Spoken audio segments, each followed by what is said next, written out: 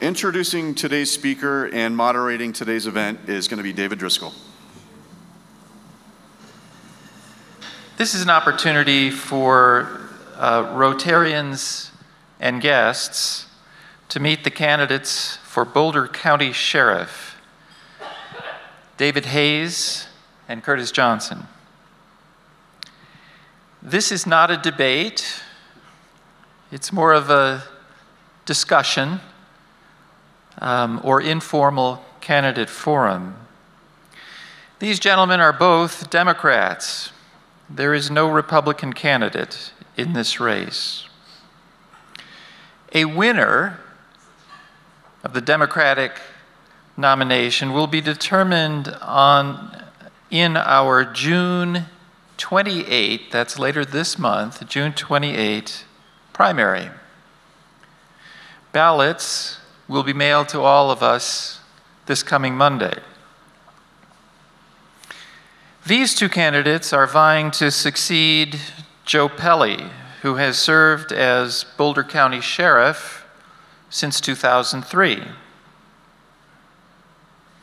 The Boulder County Sheriff's Office provides public safety services to residents and visitors of Boulder County.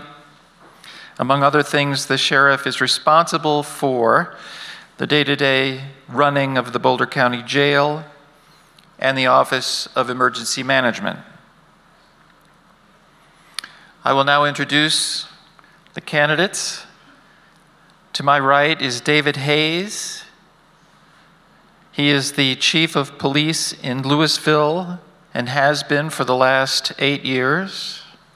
He was born and raised in Denver. He has 2 adult daughters.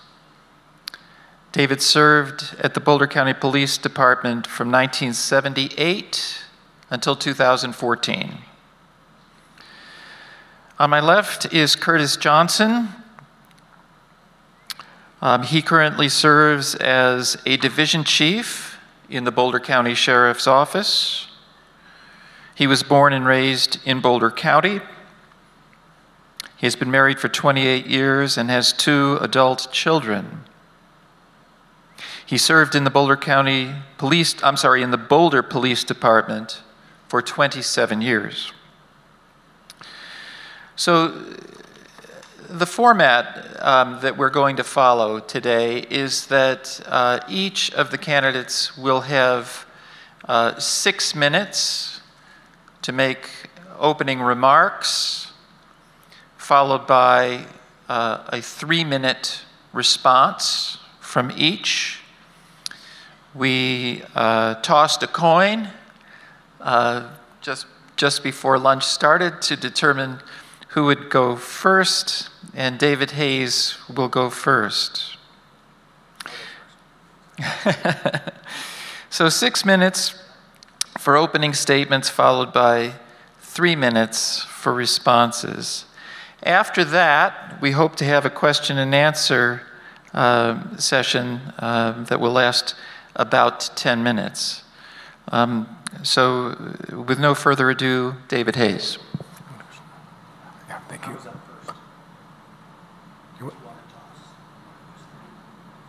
I'm happy to go. Yeah, thank you. I can go first. Yeah, thank you. I'm Dave Hayes, as introduced. I'm the current Chief of Police in Louisville. Previous to that, I spent a number of years in the Boulder Police Department. And I want to tell you a little bit more about me. As mentioned, born and raised in Denver, Colorado. I raised my 2 daughters in Louisville. They're both now young adults. And I want to talk a little bit about the men and women of the Louisville Police Department, the agency that I currently am responsible for and provide leadership to. We have a great organization. We have a great relationship with our schools, with our hospitals, with our places of worship. And as you also know, that we're one of a couple of communities that was hit pretty hard by the Marshall Fire. And given the number of people here, I know that there's some of you folks that were probably affected and certainly know somebody involved in the fire. Both my opponent and I both lost our homes, so we're 2 of the 1,087 people that you keep hearing about. If that's taught me anything, it's taught me how to be resilient, and it's also given me some experience at being a victim. But with that said, we still have work to do in our community. It's going to be a long process. In terms of work in the community and work in the department, we've done a lot in the last 8 years under my direction. We brought on body cams long before the state mandate. We brought on a new system called TASER. Over the last couple of years, the TASER system has gotten a lot of bad publicity, sometimes misused by police. We went to a new system called BOLA, B-O-L-A. It's a much safer way to take somebody in custody, especially for somebody that's had some mental health issues. We became accredited in the last 8 years, the first ever in the history of our department. We're now accredited by the Colorado Association of Chiefs of Police and the County Sheriffs of Colorado. Speaking of the Colorado Chiefs Association, I'm currently the Vice President of the Colorado Chiefs Association, and in July, I'll be the President of the Colorado Chiefs Association going forward. Assuming that I don't get elected, that would be my position, but it is my plan to get elected at the end of this month. So getting back to the fire, one of the things that we learned, fortunately we had COVID to help us become more resilient in things. We learned that our citizen notification system needs some work. We're continuing to work on that. The City of Louisville Police and Fire Department are moving forward with that. We're at the table and leading that forward. We also learned that we did not have a great polygon system, or any polygon system for that matter. And what that means is that when there is an emergency and we're trying to evacuate this neighborhood or that neighborhood, how do we do that? And you can actually draw some lines on a map and try to outguess whatever the event might be, whether it be a flood or a fire or a storm. We discovered that in the eastern part of Boulder County, there are none, so we're also working on that in earnest to get that done. The other thing that we discovered, and it's important, I'm certainly not suggesting that this would have changed anything, but we know in terms of our fire department response, they've been asking for a couple of years for a differential response, much like if we sent an officer to a theft call, we would probably send one officer. If it was a robbery call or a burglary in progress, we would send more officers and perhaps even more officers than that. But what's been going on in Boulder County is it's kind of Groundhog Day over and over again. So in this particular case, on the day of the Marshall fire, we dispatched what we normally do, even though we had up to 110 mile an hour wind and as much as 120 mile an hour wind. A dry day, as you know, we had a very dry December. The equipment that we sent on that day is the same equipment that we would send on a wintry day with snow on the ground. That needs to change. That's one of the things that's going to change when I become sheriff. The people that should be telling us how they want to be dispatched, in this particular case, it's our fire chiefs and fire officials. That's who we need to listen to, and we need to dispatch accordingly. The other issue that we're dealing with in law enforcement, and it's going to be the sheriff's responsibility as well, is the fentanyl crisis. The last couple of days, I've been at the Colorado Fentanyl Summit in Denver. Fentanyl is killing our men, women, and children. It is highly addictive. Most people are not taking fentanyl, perhaps for an additional high, but they're certainly not taking it knowing that they're going to end up dying. 1 minute left, yeah, thank you. So fentanyl is another issue we talked about. In terms of floods, in terms of fires as well, where the City of Louisville Police and Fire Department are holding a tabletop exercise next week to continue our fire planning, and I'll stop there. Thank you. And now Curtis Johnson. Do you mind if I stand? I'm better. Which one do you want me to use?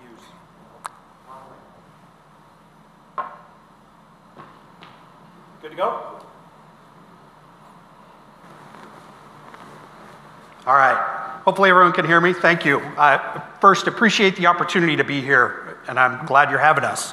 I think my opponent is getting tired of hearing each other say the exact same things at all the forums. But it's good conversation, and we appreciate having the opportunity to speak with you. My name's Curtis Johnson. As Mr. Driscoll mentioned, I'm born and raised here in Boulder, grew up just about a mile west of here. I'm a product of the Boulder Valley School District, and currently married. In 2 weeks, it'll be 29 years. My wife and I are currently living in Lafayette. We were displaced by the fire, as was mentioned. but we had a great meeting this morning with our builder, and we're really excited to get back to our community where we were and rebuild our home and get back to feeling like we beat the fire. And to do that, we need to rebuild and get back to our neighborhood. I have 2 adult children. Both of them work in education. They're both up in Longmont, so they're close by.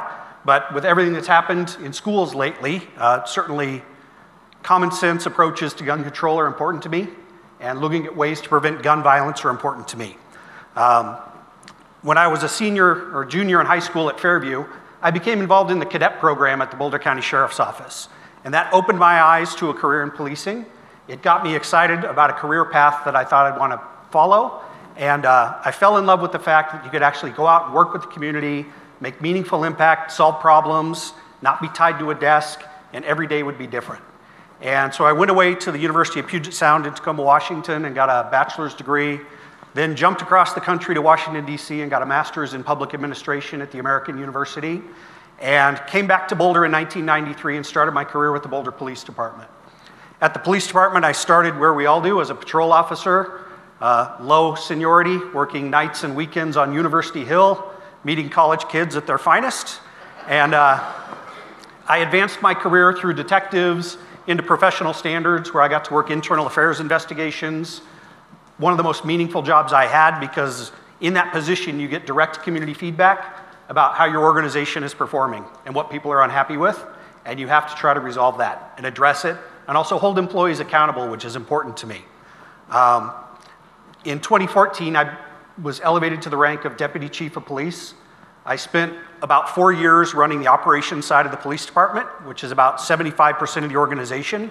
All of the men and women who are out actually addressing the community on the front line were under my command. After 4 years of that, I switched over to the support services side of the organization, where I was responsible for budget, over $30 million budget for the Boulder Police Department, personnel, hiring, training, dispatch, records, all of those other functions. So well-rounded opportunities. In mid-2020, our Sheriff Joe Pelley reached out to me because he was looking at who might replace him someday. And in Boulder County, to run for sheriff, you have to live in the county and you have to be a Democrat. And I checked those 2 boxes. And we had a long conversation together about what it would mean to run the sheriff's office. And he's invested 20 years of his life in building a great organization. And he wanted to make sure that whoever was running for office would be capable of taking it over and succeed him successfully. In early 2021, there was a retirement at the sheriff's office, which provided an opportunity for me to leave the Boulder Police Department and go to work at the sheriff's office.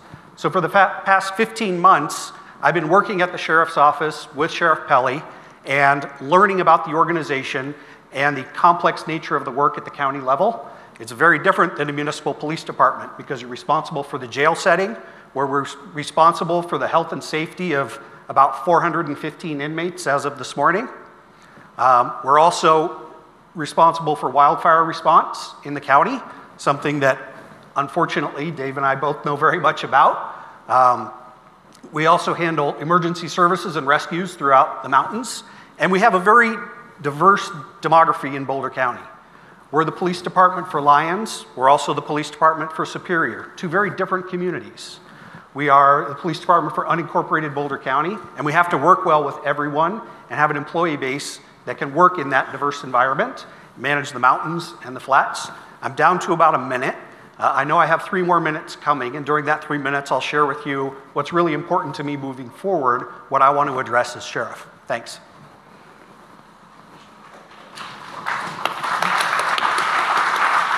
Thank you. David Hayes, 3 minutes. Thank you. It's, just to continue on a little bit, so what am I going to do as your next sheriff? One of the things that we've done in Louisville is we've created a value-based management system, making sure that we're doing the right thing, making sure that we have a diverse work group, making sure that we're treating our community members well.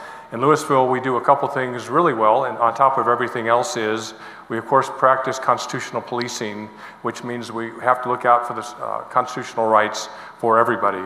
We investigate beyond the obvious. We also leave things better than we found them. And finally, what we do in Louisville is that we Certainly, we're not concerned whatsoever about somebody's race, ethnicity, sex, sexual preference, those kind of things, and certainly don't pay no attention to somebody's immigration status. Our job is to provide police services to everyone and protect everyone's constitutional rights. One of the things that I think we need to work on in the Sheriff's Office, Joe has done a good job, but I think there is a need for a culture change, and as an outside person, I can do that.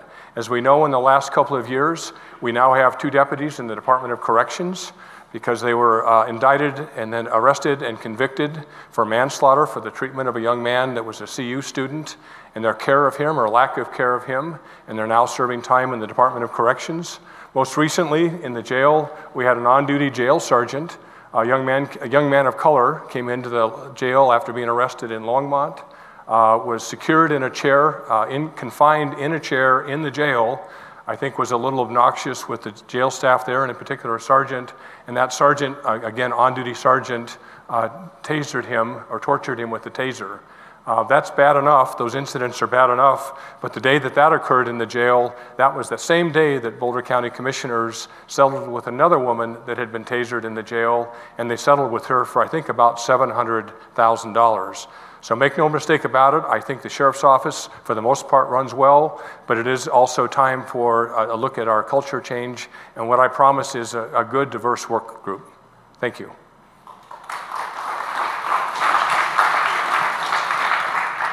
Thank you. Curtis Johnson, 3 minutes, please. 3 minutes goes fast. I don't disagree with my opponent about holding employees accountable, being transparent about how we do that, and when appropriate, criminally charging employees who do wrong.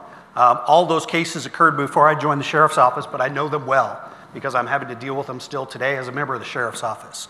A couple of things that are really important to me and things that I want to work on as Sheriff. One, we have a mental health crisis in the criminal justice system. As of today, 60 to 70% of the people in the jail are diagnosed mentally ill. And jail is not always the right setting for those people to become stabilized. And working with people like Judy Amabile, who's a state rep, who's passionate about mental health, her and I have talked at length. She supports my campaign because we know there are better solutions than just incarcerating people because of their mental illness. Wildfire preparedness and response. We learned a lot during the Marshall Fire. It's a game changer because a lot of our efforts have been focused on the western half of the county where wildfires traditionally occur. We now know that everyone in the county could be the victim of a disaster like a wildfire. And I happened to be in this room 2 weeks ago talking with people who want to start a program about wildfire preparedness and informing our community. I look forward to partnering with community groups to make sure that everyone in the county is aware of what systems are in place and how to be prepared for a disaster when it occurs, because it's going to happen again in our community. Finally, hiring and retaining a diverse workforce. I'm committed to that. I want a workforce that reflects the county that we serve. It's a challenge for us because most of our employees don't live in Boulder County. So how do we draw people to Boulder County that have to commute to work, or can we look at housing options for people to encourage them to live in the community where they serve? We need to do better on making sure that we have a diverse workforce and one that represents the community that we serve every day. Thanks.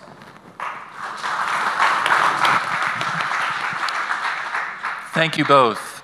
We now have about 10 minutes for questions, and the way that we're going to handle the questions is Vanessa will pass the microphone to you. I would simply ask that for each question, you pose the question to both candidates, not to a single candidate, and each candidate will have 1 minute to respond. Yes, speaking of mental health, our committee, our Behavioral Wellness Committee met this morning, and we were talking about the new 988, I believe it is, system that's supposed to go into effect, I think, in about a month, and most of us have heard nothing about that. So I wonder if you could describe a little bit about what that's supposed to be and how you're going to stand it up if you're at all responsible for that. Okay. So the 988 system is actually a 3-digit number that replaces a currently in place 1-800 number for suicide prevention. It does not interface with the dispatch center. It goes directly to a suicide hotline or suicide prevention organization that already exists.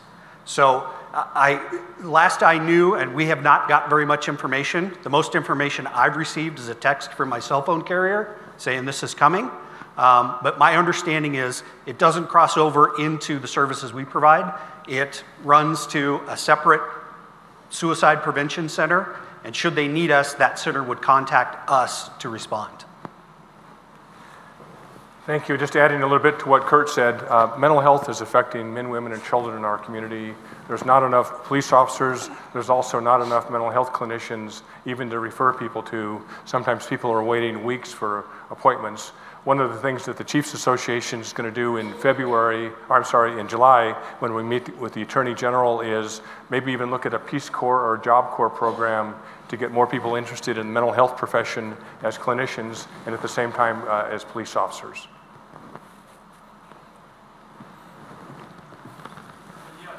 On the board of the Association for Community Living, and we advocate for families with special needs children, grown and child. And one of the things we are facing is to have the police understand what people with severe disabilities are like. So if they're called to a home where there's a problem, they understand this isn't a usual case and they handle it in a sensitive, nuanced manner. So I wonder what your thoughts are about moving forward in that area. Yeah, absolutely. We do a lot of training in that area. We make sure that, again, we provide good police services to all. We will when I'm the sheriff, and that there are different family dynamics in all kinds of areas, but one of the areas that we need to learn more about that is that, because it's just a little bit different. The officers need to continue to be kind in their response, and also while I'm at it, most of what we do in Boulder County, fortunately, is not a lot of direct police work. Most of what we do is community work, and that's what we want our officers to do and continue to do.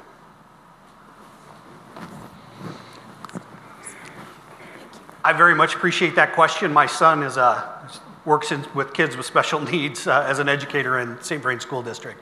And one of the programs we had at the Boulder Police Department really created an interface for kids with special needs. It's called Safety First, and it allowed law enforcement to interact with people with special needs and provide training to our community with special needs, and vice versa, allow us to be trained by them. And that's a program that started at the police department that I was involved in, and it's something I would absolutely look at bringing to the sheriff's office to widen our exposure to your community and also help us understand the challenges we may have interacting with people with special needs.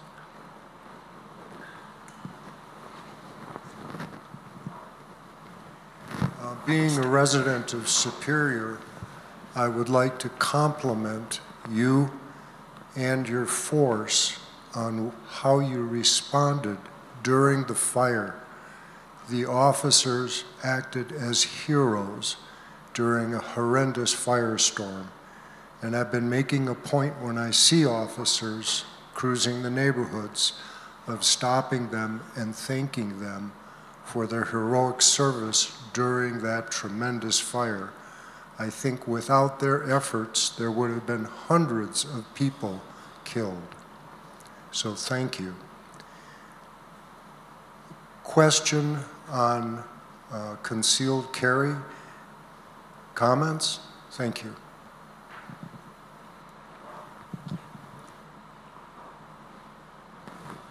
So is there a question about concealed carry? Yeah, what are your thoughts? Well, so right now, we're statutorily bound by what the state legislature says. The sheriff shall issue concealed weapons permits to those who meet the criteria. One of the challenges with that, though, I think the criteria is too low. It is extremely difficult, if not impossible, to determine whether somebody has received mental health treatment or care or has a mental illness before they get issued a concealed carry permit.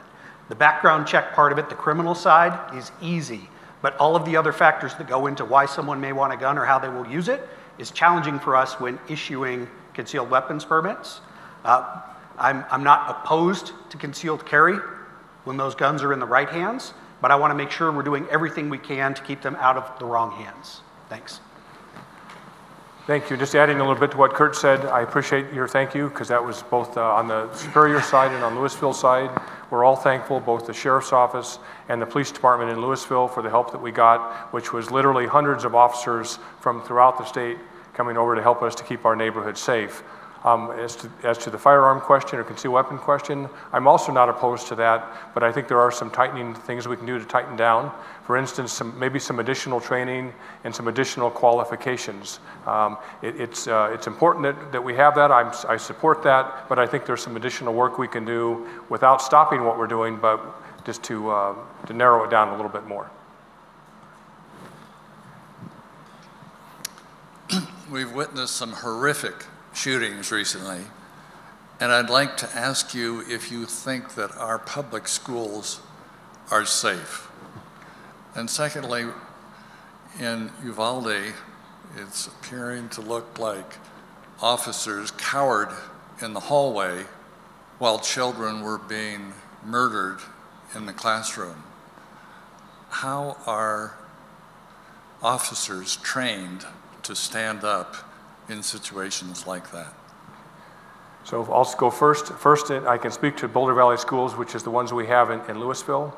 I think there's always more work to be done. I think at some point we're going to get to the point, maybe like we've got out at Denver International Airport, where you actually have one way in and one way out. Unfortunately, I think that we're there. So yes, I think we could make the schools more safe, and probably even some electronic monitoring. There's some information or devices out there that will even alert us as to whether or not somebody's got a gun in the school and help trace that person through the school.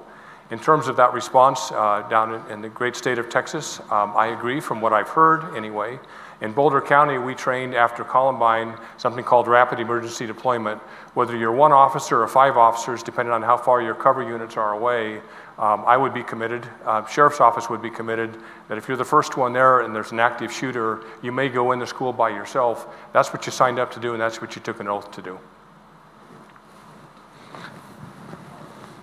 So I very much appreciate the question about school safety. As a parent of 2 teachers, I shouldn't have to worry about them going to work every day, but I do. I think there's a lot of work to be done on school safety. I think we have challenges in our community with whether school resource officers are the right option or not. I think there are some decisions that need to be made by the communities involved about whether that's appropriate for those school settings. But I do think we need to look very closely at school security and continue to, and we need to partner with the school districts to make sure we're doing everything we can to support those efforts.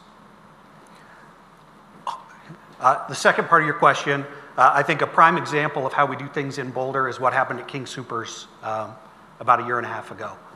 No fear on the part of the police officers and the sheriff's deputies that entered that store looking for someone who was actively killing people.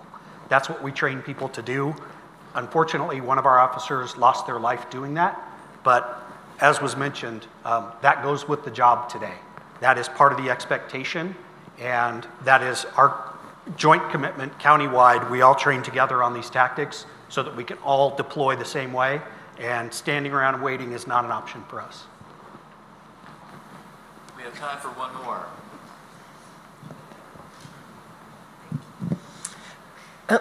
I was wondering, what are your thoughts on rehabilitation in the jail system, and what would it look like? Because as much as we talk about mental health issues, we're talking about the community, we're not talking about the jail community. I very much appreciate that question too. So right now, in the jail, there is a lot of work and effort put towards transitioning people out of custody and back into the community, and helping them find stabilization outside the jail setting where they have meaningful employment, housing, and support. In the next couple of months, we'll be breaking ground on a new facility by the jail. It's called the Alternative Sentencing Facility. It'll house 252 people who will be eligible for community correction sentences or work release sentences, and will allow us to let people keep community connection, which is very important after you've served your sentence, to be connected to the community you came from, as well as providing them services for behavioral health, whether it's mental illness, drug or alcohol issues, providing them support for that. In some cases, allowing them to continue to work in the community during the day and come back to that facility at night. It is not built like a jail. It is built more like a transitional housing community where we can provide services and allow people to hopefully leave that after serving their sentence, leave our custody and not repeat offend and come back to our facility. Thanks. I certainly agree with what Kurt said. In addition to that, this morning, I talked to an executive from the Colorado Department of Corrections. They're at 15,000 inmates as of today, and the inn is full. They have no more room without opening up another building, and they're also 1,000 people short in their staff. So at the county level or at the state level, as we've typically done, we'll have to handle this. For those that don't go to the Department of Corrections, we do need to get people what they need: medical, dental, mental health treatment. And by the way, the people that belong in jail are the people that create a risk for somebody else, a victim or the community, or they have a history of failure to appear. We have a responsibility to make sure that people make a court appearance. And by the way, if you don't have to go to jail and there's not an arrest warrant that will be issued for you because the jail won't take you, then you can't be a victim. Because you can't, without a defendant, you can't be a victim, which means you're also not eligible for restitution and to be able to make a statement to the court. So it's a balance. Not everybody belongs in jail, but we do need to make sure that people do make a court appearance. And of course, if there's a danger to the community, they have to remain. But I also agree with Kurt, we got to get people moving on in the system and hopefully make them productive members of society, because we know at the state level, they get a failing grade of about 50% return to the Department of Corrections, I think within a year. David Hayes and Curtis Johnson, thank you very much.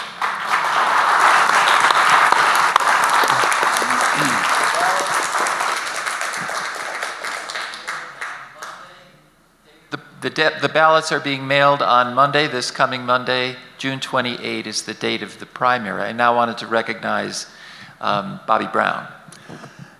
Gentlemen, thank you very much. 35 years ago, Boulder, or rather Rotary International, began a program to eradicate polio. It seemed like a ridiculously ambitious idea, but actually we're very close. There are only a handful of cases reported last year in the entire world. In your names, Boulder Rotary will donate 100 doses of polio vaccine to try to help finish the job. As for the sheriff's office, you have enormous responsibility, as we have heard. You have to coordinate police agencies, 23 fire departments, a jail with all kinds of problems. We really appreciate having you, and first and foremost, though, we know that we count on you to protect us in a very dangerous world. We thank you for your combined 6 decades of service to our community. Thank you very much.